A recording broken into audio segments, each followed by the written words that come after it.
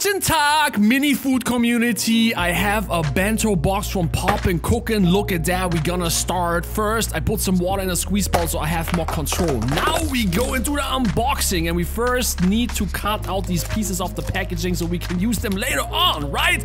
And now we have 3 pieces. Moving on to the plastic thing, we cut that off because this is where we fill the water. We start with making the broccoli. And this goes into mold number 1. Little bit of water into the mold. We bring in the broccoli powder. Look at that, nice. And now we stir this together and then we let it sit so it hardens. Number 2, we're making the egg roll.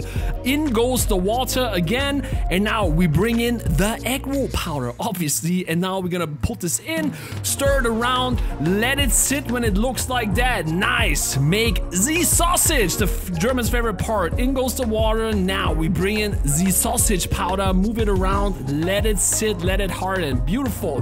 Onigiri, also known as rice balls, this time 2 pieces of water, and then we bring in the rice ball powder. We take our fork, mix all of this together, and then I suggest you switch over to your fingers because this is gonna be easier. And we also have to divide the bad boy into 2 pieces, and now we bring in our cut out molds and we mold it into a rectangle, and then we mold it into a panda head or something like that. I don't know exactly. Look at that, beautiful.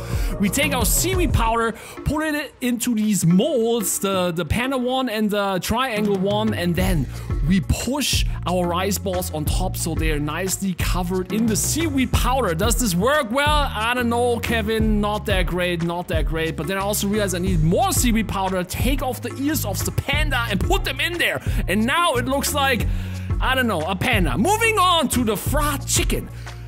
Little bit of water, fried chicken powder, and now we stir it together. This one looks a little bit weird in my opinion, I don't know, but this is how it looks like. We divide it into 2. There's our fried chicken. Now we're moving on to the spaghetti. 2 pieces of water, spaghetti powder goes in, and now we stir, stir, stir, and look at this little baggie that came with it, and we shovel our mixture in here until it's full, okay?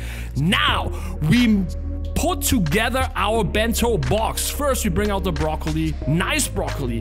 Then we bring out our egg roll. We fold it together so it kind of looks like an egg roll. I don't know about this one, but then we bring out sea sausage. Looks like a squid or something. Beautiful. Now, back to the spaghetti. We have to squeeze all of that into a corner, cut a little hole in the corner, and then we can squeeze out the longest spaghetti that you've ever seen in a mini bento box. Look at it go. It's still going, going, going, going, until we have all of the spaghetti goodness on our plate. Now look at that. Does it look good? You tell me. I'm not 100% sure. I'm not a professional. This one and this one looks shitty, but whatever. Okay. Let's go ahead and sausage try. First. Let's try.